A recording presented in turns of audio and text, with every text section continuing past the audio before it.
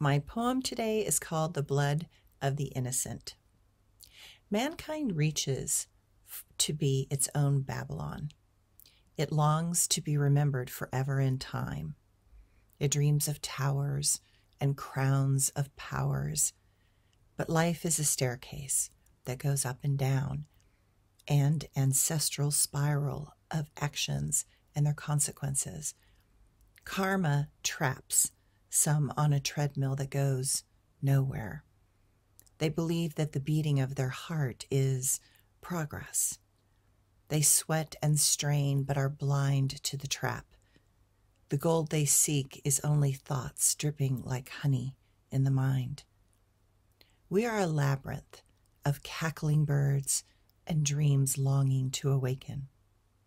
While pigs declare themselves gods, demanding their followers to wallow in their mud, some souls have blood that is born from the passions of freedom.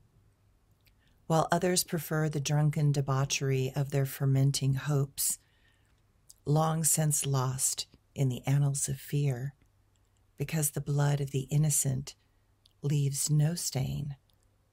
They are free because their mind is an unclouded moon. Thanks, everyone.